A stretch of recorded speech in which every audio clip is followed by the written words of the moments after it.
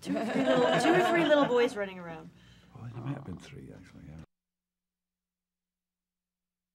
Any chance? He was No, I blonde. gave all, not yet. Nice to meet you. Me too. So this is an interesting film you chose. It's a true story. Dr. Kinsey is the evolution of sexuality for the public person, I guess. Yeah. Made it known. Your character, he's conservative in the beginning, and then he develops into this die-hard researcher for the cause of sex. Mm-hmm. What kind of challenges did you find playing this person? Well, just to immerse myself in the man himself, which I was very ignorant of Kinsey. Yeah. And the Kinsey reports until quite late in life. So there was any amount of research to do on the man. There's various biographies have been written about him, ranging from very, very poor to very slanderous to excellent. The Kinsey Institute for Sex and Research, Research in Sex and Gender and Reproduction in Indiana, they were a big, huge help for me too, sending me various materials on Kinsey, and so it was a definite world. It's and a period film because it's set in the 30s, 40s, and 50s. You know.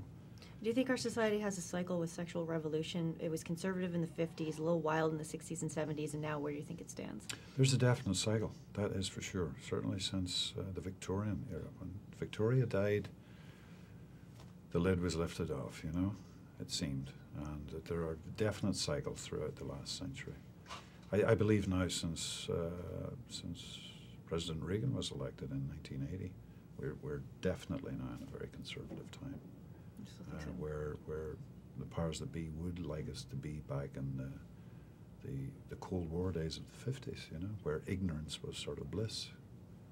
Interesting.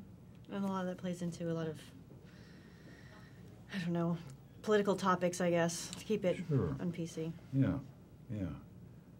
And gay marriage issues and stuff like that. Your character is very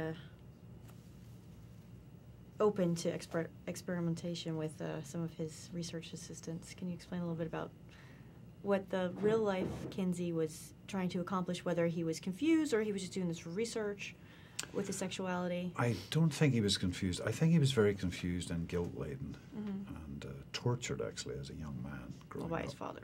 Growing up in a very, very Methodist household.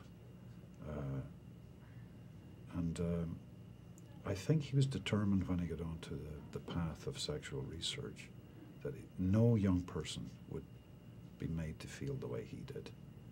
And so, he discovered his own bisexuality, so I think he used that as a springboard into research.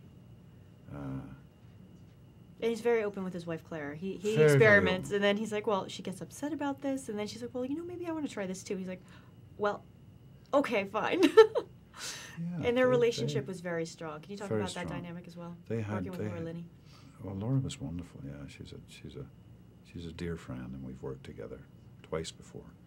So that was a luxury to be with someone, especially some of the scenes we have, you know, which are, you know, we have sex scenes, we have some. Do you think there was enough sex in the film?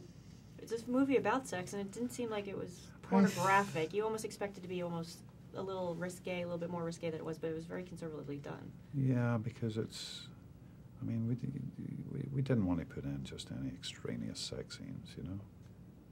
That's not. So what that the was a film conscious about, effort when you know. making the film. Well, that's one Bill would have to answer. Bill Condon, who wrote the script, you'd have to ask him that. I think there's enough. There's enough there. But that being said, every scene is about sex. Conversation. When you think about it, you know. And then my last question, because I have time restraints. How did your character get people to open up and tell them about their experiences in this time when people weren't supposed to talk about sex, they weren't supposed to have sex till they got married? Yes, he had this. Technique? It's one of the wonderful gift he apparently had. He was in a one-on-one situation.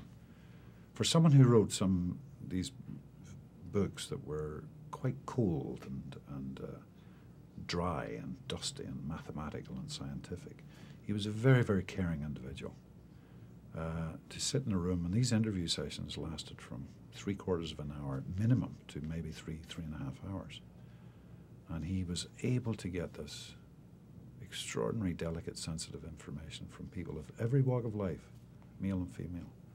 And the research I've done on people that did write about being interviewees, they said they just felt kind of magically charged when they left the room, that some weight was taken off their shoulders.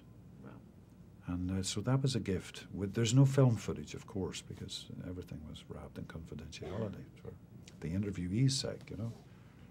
But I would love to have been a fly on the wall in the room to hear him do his stuff, you know. Well, definitely. And we are out of time.